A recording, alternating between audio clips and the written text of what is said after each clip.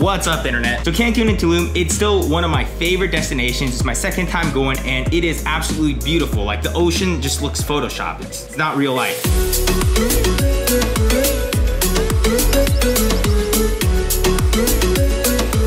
Isn't it like the easiest to drink tequila? No. It's good. I like Patron. Cancun is the destination to go to if you're looking to relax on a beach, sip on a margarita, zip line, scuba dive, snorkel, run away from alligators, jump off cliffs. There's so many things to do there. And as usual, I tracked all my costs, so I'll be making a cost breakdown video soon. Our first stop in the morning was the Walmart, and some people call it the little US Embassy. You can pick up all the basic supplies you're gonna need at that Walmart and also book all the things you're gonna do. That's one of my favorite things about Cancun is that you can plan most of your stuff when you get there. Our goal for the first day was to drink tequila, hang out by the beach, hang out by the pool, at the hotel, and relax. Honestly, I feel like we could have done just that for all 5 days and it would have still been an epic trip. For dinner that day, we went all out and got some fancy steak, and that was food coma number 1. Day 2 was scuba diving. If you've never been before, it is an awesome introduction. There's a training session in the morning where they train you with all the gear. Then we went out on a boat and we did 2 dives, and each one lasting about 30 to 45 minutes. The museum was really cool because there's a lot of statues, totally worth checking out, and there was that full-size car that was under there. Oh yeah. And then weirder devices. When you scuba dive, completely shaved. The mustache I had kept on opening up the mask, and water kept on coming in, and I constantly had to like blow out. My GoPro stopped working just as we started the dives, which is something I should have realized considering that my very first YouTube video was literally about how the GoPro Hero 5 doesn't work deeper than 20 feet underwater. Stupid. For dinner, our goal was to get out of the touristy zone and find something more local. We ended up here and it was totally worth the venture out. We completely went to town on this menu and immediately fell into food coma number 2. That night was the night we were gonna go explore some nightlife, but then Jonathan started bleeding out of his ear. And we went downstairs to the lobby, got a doctor. Yeah, he gave me some steroids, antibiotic ear drops, and told me not to get into water. But I still got into water and it got infected. You blew your eardrum, which sounds really scary. When I tell people that, they go, is he permanently deaf? Basically, as you're going down underwater, you're supposed to do it at a very slow pace so that your ears can adjust. Yeah, I didn't do that. So by the time I got to the floor, my head was it felt like it was about to pop. That's what happens when you don't pay attention in class. Would you go scuba diving again? Oh, absolutely. Don't let this scare you away from scuba diving though. It's a very safe sport.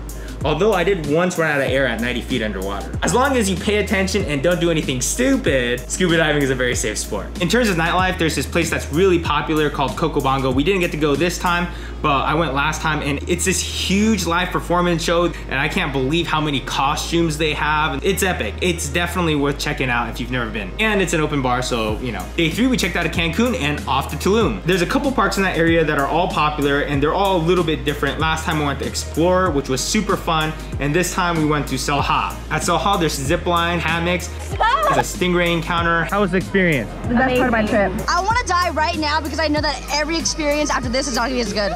The buffet and drinks are all inclusive in your admission, and they even have cliff jumping. They tell you not to do flips off the cliffs, but I kind of had to redeem myself after the last time I tried one. After that, we headed to Tulum, and that's where we encountered the famous Mexican speed bumps called topes. You'll be on the freeway the whole time, and then all of a sudden, these giant speed bumps will just appear on the road. We were getting into town pretty late at night, and we basically hit it full speed, and I'm pretty sure we jumped the car. Let's read some articles about how much people love these topes. Topes are the worst part about driving in Mexico. Rip the wheels off your car. Everyone screamed for their life as we flew in the air. Holy shit.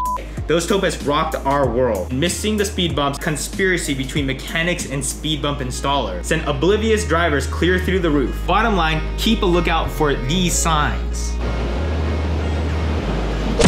We're in a Tulum. We're staying here. Hammock's not as comfortable as it looks, but it looks nice in video, so that's all that counts. I thought it'd be funny to fall off this hammock for the intro, and then I landed in a bunch of ants. Immediately after, I've got all these rashes on my stomach. Oh my God, I have so many bites. That was a stupid idea. The next morning, girls did yoga and had a massage while Jonathan and I kind of walked around, explored, and had a pretty intense tickle fight. It was pretty gnarly, not gonna lie. Real, stop, don't do that. The hotel was awesome. We were right by the water. Little tip, if you're gonna book a hotel in Tulum, try to make sure it has air conditioning. Not having air conditioning there kind of sucked. Yeah. I mean, everyone had trouble sleeping the first night because we just wake up in the middle of the night drenched in sweat. Tulum, guys, everything is really out in the open. There's no shower doors, so everyone is extremely uncomfortable right now. Oh no.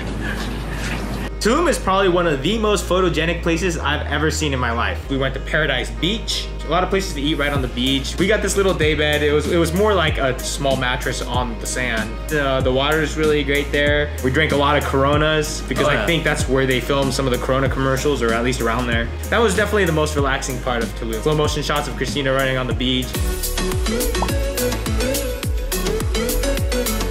After Paradise Beach, we were gonna go to this place called Grand Cenote, which is kind of like the big touristy cenote. It's all over the internet, it's very popular, but they closed earlier than we thought. We asked the cab driver and he pointed us to the Casa Cenote, which was pretty cool. But that is where things got really exciting and we encountered a crocodile. It was pretty scary. It was terrifying in the water. But that's its own video that we posted last week. You can check that out if you want. But cenotes are definitely a must-do while you're in Tulum, I think. If you're in Yucatan, sure, you gotta go to the cenotes. Yeah. Later that night, we kind of went to this main strip area where there's restaurants. They're nice restaurants, but they're just geared towards tourists. Everything was pretty upscale. This is the more touristy area, and this is the more local area. It's called El Pueblo de Tulum. We ended up going to the local area, and that's when Jonathan whipped out his dance moves. You guys see that? We went around the area, got some drinks, got some food, some really good tacos. Tulum is quiet, so it almost feels like you're gonna have trouble flagging down a taxi, but it's like every other car is a taxi, so we never had an issue flagging down a taxi there. So last day we went slightly south and checked out this area for shopping.